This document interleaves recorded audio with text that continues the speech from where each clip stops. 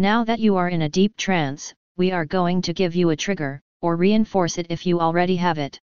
The trigger phrase is "I am a Charizard." If you use this trigger phrase, or if someone that you trust says the trigger phrase "You are a Charizard," you will undergo the transformation that you are about to experience again at whatever speed you want. Additionally, you will instantly turn back into a human if you use the reset phrase "I am not a Charizard," or if someone that you trust says the reset phrase "You are not a Charizard." Now the transformation will begin. First, feel tiny tingling sensations all over your body as tiny smooth scales slide into place, replacing all of your skin and causing any hair that you have to fall out and disappear as they do so.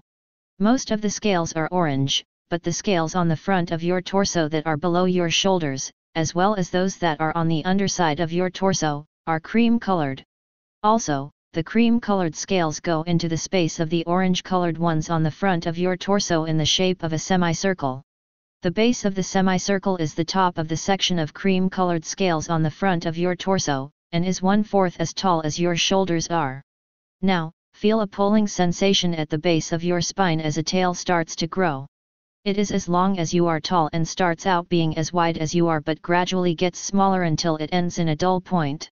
The scales on the top of your tail are orange while the scales on the bottom of it are cream-colored. There is a bright and big flame that is emitted from the tip of your tail, and you will find its warmth nice and watching it to be mesmerizing. Of course, there won't actually be a flame being emitted from the end of your tail, and you will act accordingly. However, you will never find it strange or unusual that it doesn't light things on fire and never be able to understand any logic when it is applied in a way that directly suggests that it should. Additionally, while you will feel like the flame that is emitted from the end of your tail heats you up, it won't actually, and you will act according to your actual temperature, but you will be completely unaware of this and not be able to understand any logic when it is applied in a way that suggests that the flame at the end of your tail isn't heating you up. As all of this is happening, all of the scales on the back of your torso that are below your tail become cream-colored. Next, feel a pulling sensation on your entire face as it stretches out to form a long muzzle. As this happens, your entire nose disappears, the only remnants of it being your nose holes, which are now located in the top left and top right corners of the front side of your muzzle. Now, feel a pulling sensation in 2 round spots that are vertically centered 1/3 of the way down your back.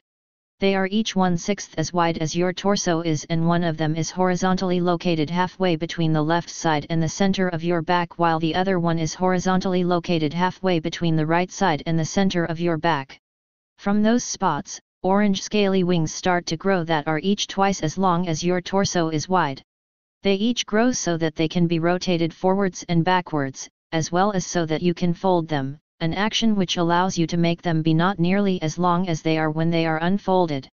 The first fourth of each of them is angled upwards 30 degrees, the second fourth of them is angled upwards 60 degrees, the fourth sixth of them is angled downwards 30 degrees, the fifth sixth of them is angled downwards 60 degrees, and the last sixth of them is angled downwards 90 degrees. On each of your wings there are 2 spines. One of them is located halfway down each of them, and is shaped like a cylinder that is as wide as your wings are and that is as tall as them. It attaches to the underside of your wings. The other one is located 6 inches of the way down your wings and is also located on the bottom side of them. It is cylindrical like the other one is, but is so thin that it can barely be seen, and it is much shorter than the other one is, resulting in the bottom of it being level with the bottom of the other one.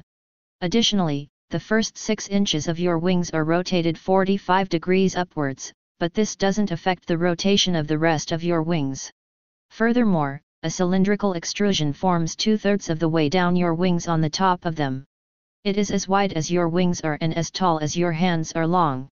Also, all of the edges of it are rounded and they are almost angled straight up, but they are each slightly rotated downwards towards the base of your wings.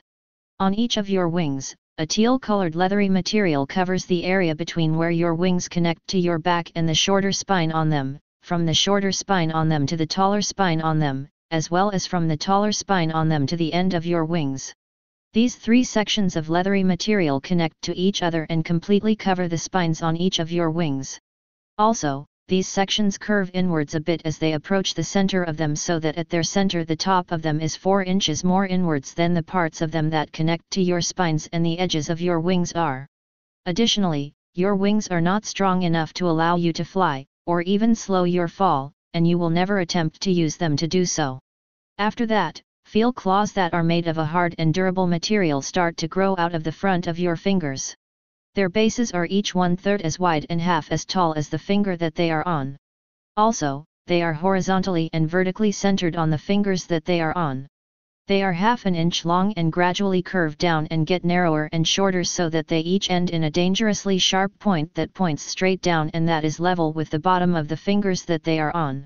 Despite the fact that your claws are dangerously sharp, you will never attempt to use them for anything, especially combat. Then, the toes second to the left and second to the right on each of your feet shrink away and disappear. After that happens, your remaining toes change shape and material so that they are shaped exactly like your new claws are. The only difference is that the claws on your feet are 1/5 as wide as your feet are, as tall as your feet are, and as long as your longest toe used to be. Just like with the claws on your hands, you will never attempt to use the claws on your feet for anything, especially combat, despite the fact that they too are dangerously sharp. Next, feel your ears move to the top of your head. As this happens, they become shaped like cylinders with rounded edges that are 1/5 as wide as your head is and as tall as your head is. Once your new ears have reached the top of your head, they rotate so that they are pointing halfway between straight back and straight up. You will find that your hearing is just as good as it was before the transformation began, despite how different your new ears are from your old ones. Now, your irises are turning the same shade of blue that fire becomes when it gets really hot. As this happens, your mind changes in several ways. The first mental change is that when you are feeling angry at someone or are trying to scare or intimidate someone, you will have a barely controllable urge to roar at them as loudly and fiercely as you can. The second mental change is that you will have a strong but easily controllable desire to become stronger. This desire will be strongest in relation to physical strength, but you will also have a somewhat weaker desire to strengthen your mind. The last mental change is that you will find that you are strongly attracted to sources of heat and strongly repulsed by sources of coolness. The hotter or colder something is, the more you will be attracted or repulsed by it respectively. However, this will never be an inconvenience for you or cause you to do anything unsafe. For example, you won't ever let yourself get dangerously hot and you won't avoid cooling off. Another example is that while you will not like being near an open fridge, you won't be repulsed by it if you need to get something from a fridge or put something in one. Finally, the effects of this hypnosis file will become inactive if they are a risk to your physical body or your well-being, if they are a risk to your social or professional life, if there is an emergency that they would prevent you from dealing with to the best of your abilities, or if they are a risk to your mental health. Also, any effect of this hypnosis file that was an issue will become active again once it no longer will be one. Additionally, you will never find this hypnosis file or the effects of it even slightly addicting. You have transformed into an Anthro Charizard, so I wonder how loud and fierce your roar will be. This session is almost over, so goodbye, my fiery friend.